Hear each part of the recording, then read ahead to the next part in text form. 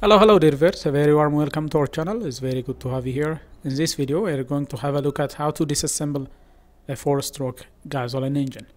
This is actually taken out of a 3-wheeler, a Bajaj RE 3-wheeler. Now we are going to disassemble the engine. The engine is not rotating because of a stuck piston, a stuck connecting rod and crankshaft. Now we are going to fix that problem. Basically this is as a result of oil starvation. The owner complains that the engine is not rotating anymore, so we are going to have a look at it. As you can see, there is a valve chain cover right here on the right side.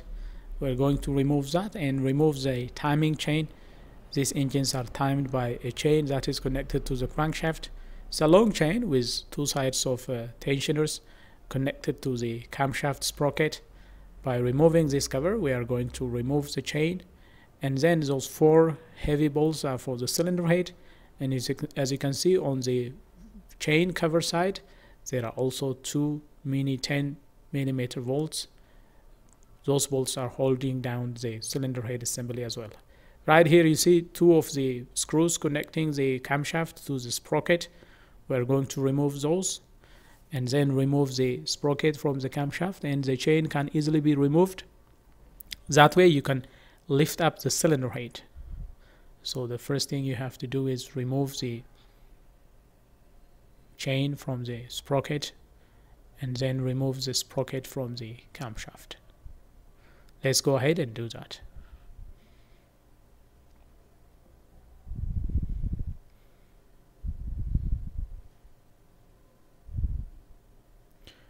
If you are going to disassemble the entire engine, it doesn't really matter if the chain drops down, but if you are going to remove only the cylinder head, make sure that the chain is not going to drop into the crankcase.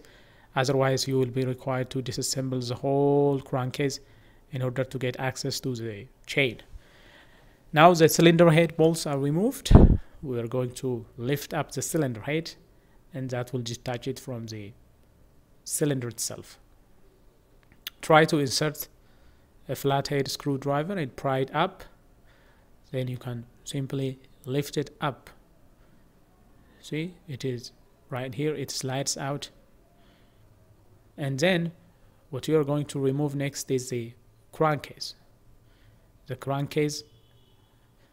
Next you are going to remove the cylinder. See, this is the cylinder head gasket right here. Remove the cylinder head gasket. Every time you remove the cylinder head, it's a good idea to replace the cylinder head gasket with a new one. As you can see, this engine has a lot of trouble, lots of oil burning and carbon build up on the piston head. You can see also rust accumulation on the cylinder walls. And I asked the driver, and he said this is basically because of excessive use of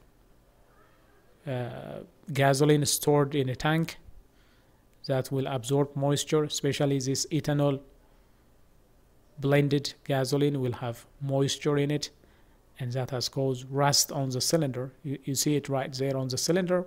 Cylinder is rusted and there is too much carbon accumulation.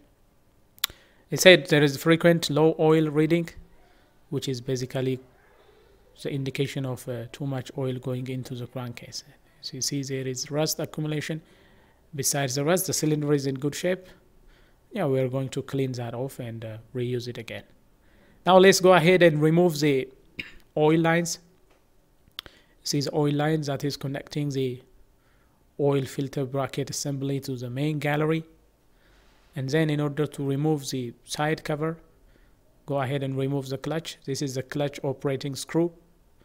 The clutch will slide in that screw when the clutch pedal is depressed. Right now here we have the oil dipstick. Go ahead and remove the dipstick, and then follow by removing the oil filter assembly. This is the oil filter housing. The oil filter housing will be removed open, and there is a spring loaded oil filter assembly. Every time you replace engine oil, it's a good idea to replace the oil filter as well. You can remove these 3 screws, and there is a spring loaded assembly that is going to press down the filter onto the oil gallery. Now let's go ahead and remove that.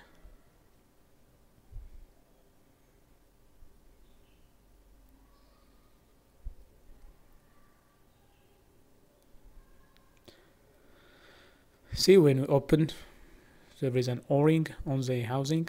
O-ring has to be there, and then the oil filter and assembly is removed. Then go ahead and remove the clutch side crankcase. Once removing, try to tap it a little with a soft punch. Soft tapping will make it loose. Then you can start a flathead. You can insert a flathead screwdriver and pry it open. Right here you can see the clutch assembly, the oil pump, and the crankshaft. And the crankshaft drive in for the timing chain is all visible here. There is also a gear selector mechanism. Now we are going to remove the gear selector mechanism by removing the pin. Punch it out. There is a dowel inserted on the gear selector shaft. So by prying that out, you can remove the gear selector hub, and then you can slide out the shaft. That way you can remove the transmission selector shifter.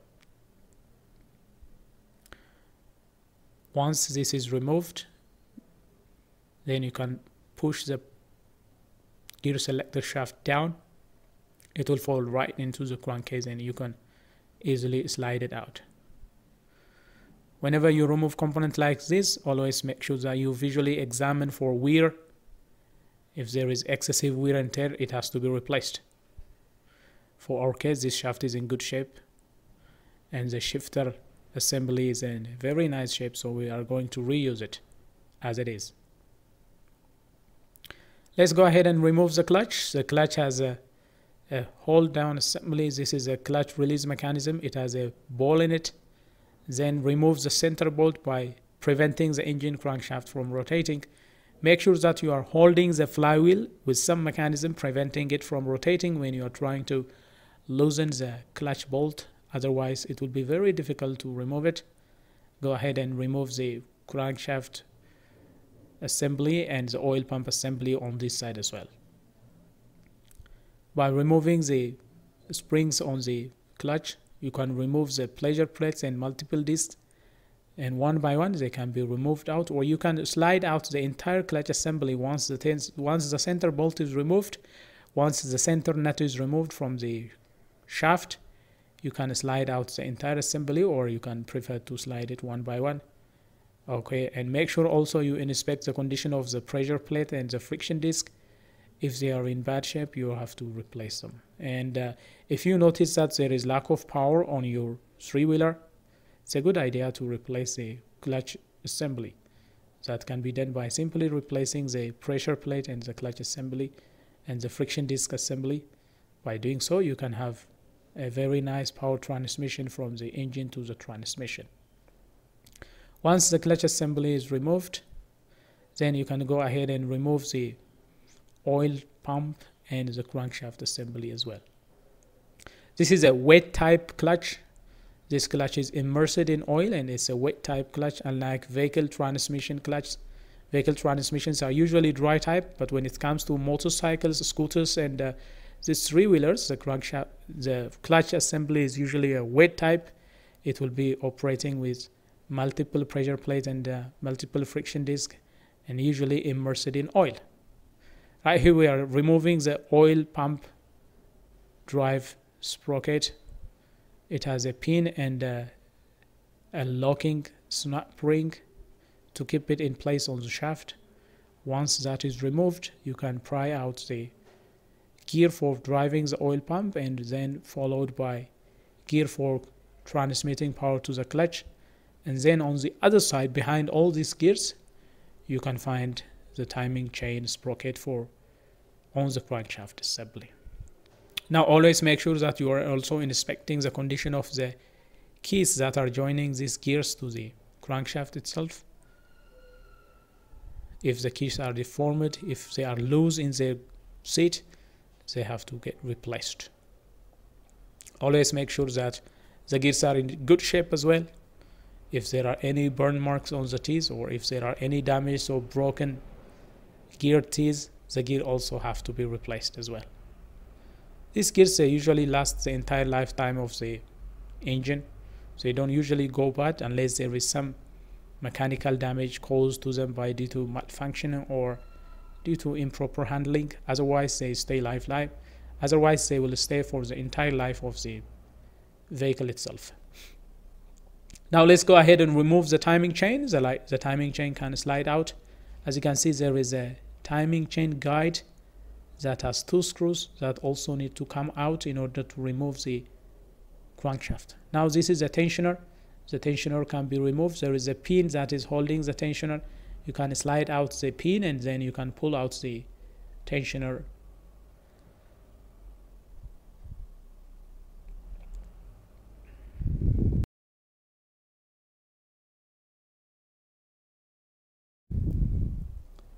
Now this is the flywheel side of the engine.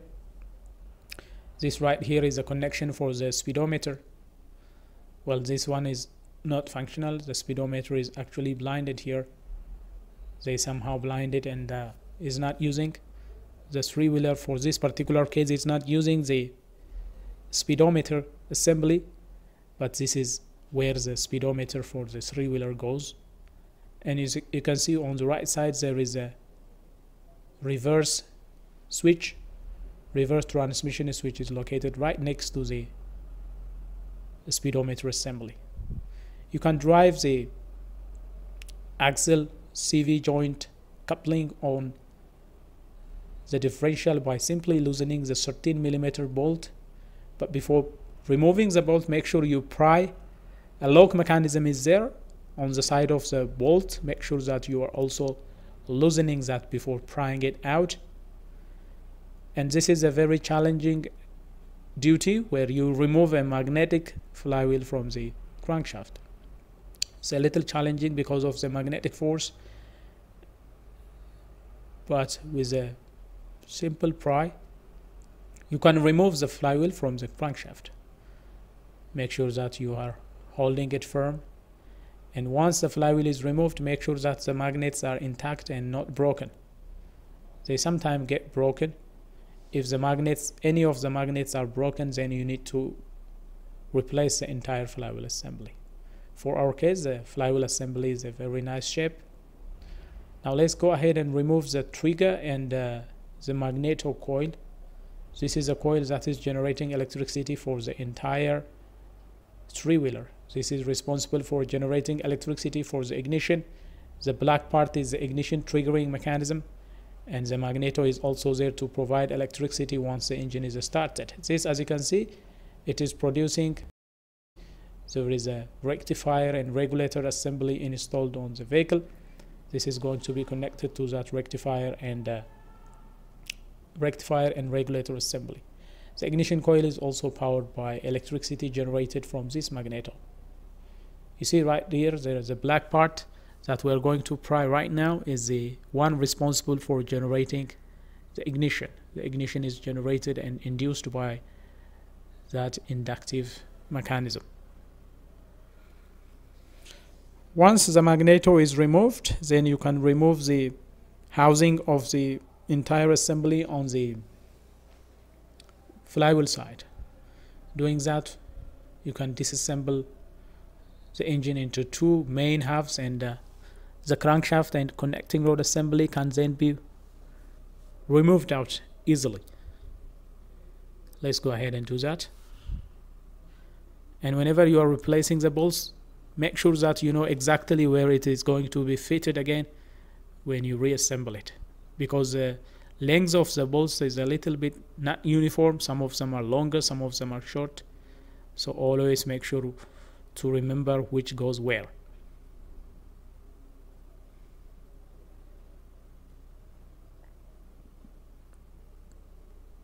On this side, you can see there is a oil drain for the differential assembly, and the differential assembly can also be removed by removing bolts holding down the housing cover of the differential on the sides. By removing those, you can remove the differential, and the transmission can also be easily pulled out. Well, on the clutch side, we have here, right here, the oil pump. The oil pump has 3 bolts holding it down. There are O-rings in 2 of the holes. This foreign material is there.